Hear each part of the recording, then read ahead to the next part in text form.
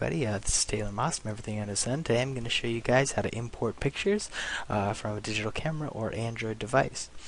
So when you first plug in your SD card or your camera or plug in your Android via USB, you'll get this autoplay box that comes up. And there's a lot of different options, and a lot of people get confused as to what to do. Most of the time you just click on this open and view file folders. If you click that, it'll pull up the actual data that's inside of that card or that camera or this Android device. And you'll always want to look for a folder called DCIM. It's where all the images are stored. So if you double click on that, there will be a few more folders.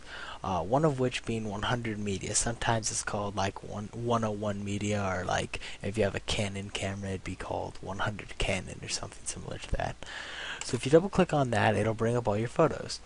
From here, you can simply scroll through, find the ones you like. Once you have them, you can just click, press Control, click a few more, or hold Shift and select multiples. From here, you can drag them straight to your desktop, or if you'd like them to be somewhere else, say in your Pictures folder, you can open up your Pictures folder and drag them right into there. It'll copy them for you and it won't erase them.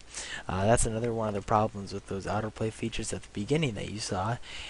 I'll pull that right back up for you. So as you can see here, if you do this import pictures with videos or import pictures with Windows Live Photo Gallery, it can sometimes remove those images that you're importing, so you actually don't have them on the camera or the Android anymore. Hope you guys learned something. Thanks for watching.